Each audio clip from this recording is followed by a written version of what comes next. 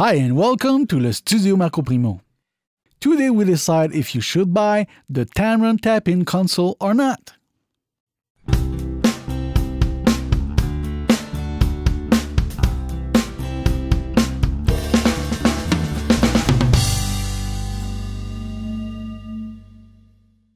I recently bought the 24-70 and the 70-200 f2.8 G2 Tamron lenses.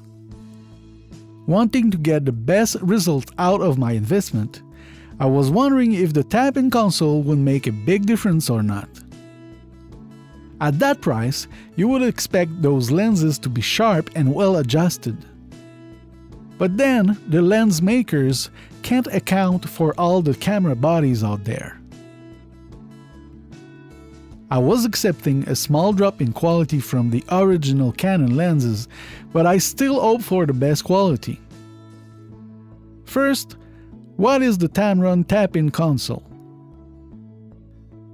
The Tap-In console is a USB unit made to connect to the Tamron lenses and do special adjustments and firmware updates. Once connected to a computer, you can access the adjustments by using the software available on Tamron's website. It's not included in the box. You get the details of your lens, the firmware update button, focus adjustments, focus limiter, and some settings found nowhere else like the VC mode priorities. If I return to the focus adjustments, you can see that I haven't done much modifications to my 70-200 mm.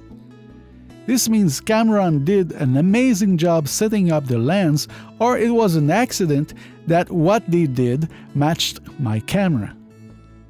You see, I have a limited budget and got the Canon T6S, which I consider a tiny step before getting to pro cameras. That's what I could afford at the time, and it's better than many others I owned. Thing is, the T6S is a crop sensor camera, which means the sensor will grab a small portion of the image translated by the lens compared to a full-frame camera. Why should that be relevant? Most high-end lenses are created for full-frame camera, and it's not rare that they render poor quality on crop sensors. The other thing is, most pro cameras have focus micro adjustments which the T-series don't have. So having a lens that can adjust outside of the camera isn't a bad idea.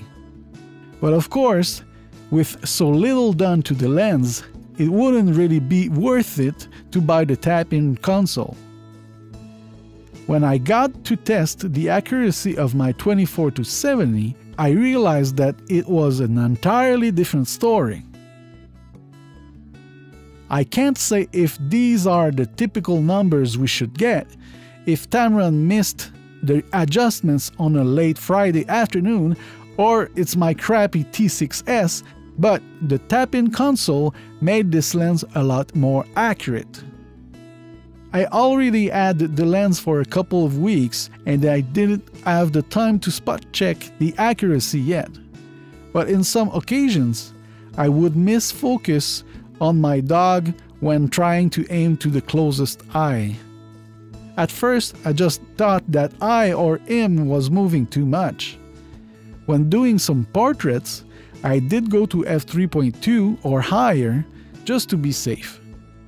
So when I got down to adjust the lens with the Tap-In console, I was glad that those misses weren't my fault and that I can now use the lens with more confidence. Of course, those missed focus are more prone to happen if you shoot at f2.8 and close to your subject. But making the f2.8 focus more accurate automatically makes better focus on smaller aperture. I tried the firmware button a few times, but did not get any updates yet. Firmwares are mostly done to correct problems anyway, so I don't really mind. So do you need the Tamron Tap-In console? Only you can tell.